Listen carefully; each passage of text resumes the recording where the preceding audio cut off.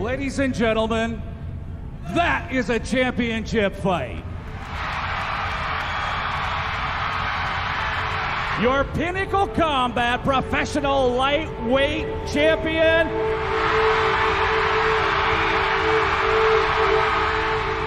I think that I got into fighting more or less just to do something. Never had a goal, I guess. I had one buddy that I always had hung out with, and I would take him to go train all the time and pick him up. And finally, he's like, why don't you just come in? You know, like you're always in shape, you're ready to go. Like, why don't you come in and train? I am Jared Downing, and anybody will tell you in the fight game, 80% of the fight is in your mind.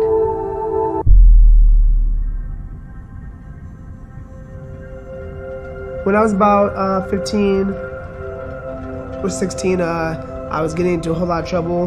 My mom got all tired of it, you know, and she kind of had enough, you know. I was pretty much a punk kid, and she told me it's time to go. And so being on my own, it made me have to man up. I hope that doesn't happen here to me. Oh, Wisely fell down. He's on his back early here. The first time I got into the cage, I seen everybody around. That wasn't really what made me excited or affected me at all. It was the people that I had trained with, you know, that they were there ready. Like, they put their time into me, you know, and these are the first guys I ever were around that were like doing something with their life. And I was just super excited to prove to them I'm ready to fight.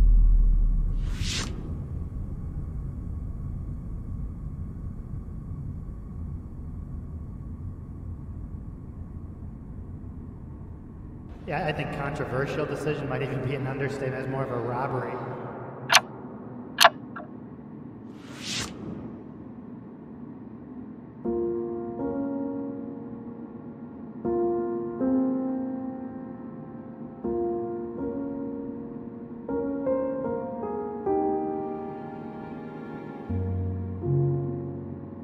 On fight day, I had looked at pictures of my twins, my newborns, and a whole lot of doubt just went through my head.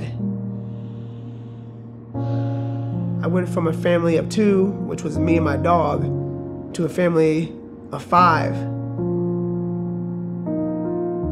I just remember thinking, I'm gonna fail my kids.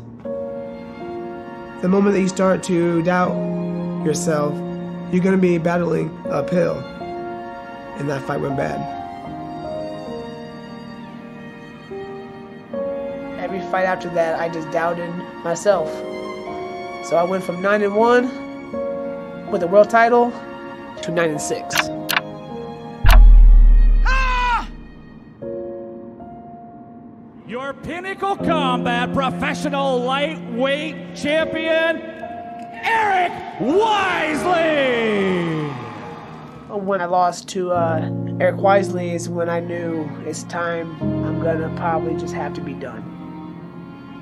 There was a huge part of me that felt I wasn't good enough. I think everybody has that doubt, but it's the people who can control it that will ultimately succeed. And it took me years to honestly know that.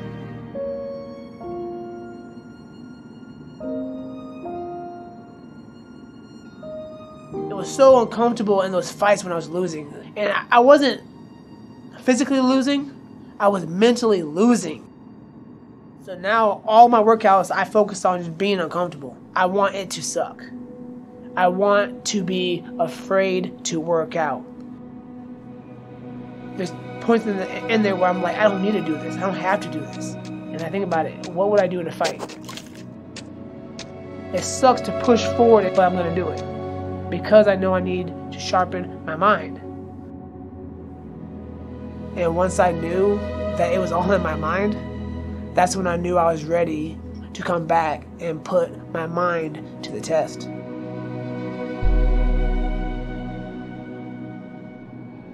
Once fight day happened, I was ready to go into the cage for the first time again. And I was excited to go out there and prove to myself. There was a moment in the fight early on where he threw a kick and it almost hit me right in my head. And I thought, is this gonna happen again? Am I going to doubt myself again?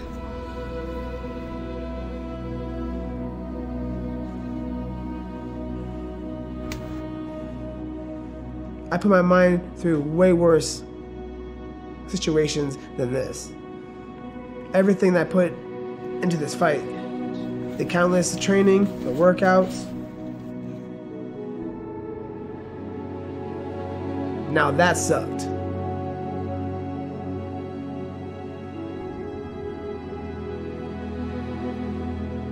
And after that mind shift happened, I got back on it and I was able to take him down.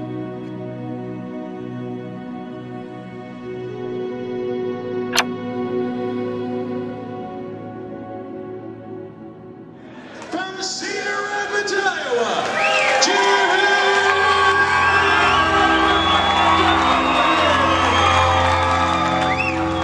on my last fight, there was no moment where I questioned myself.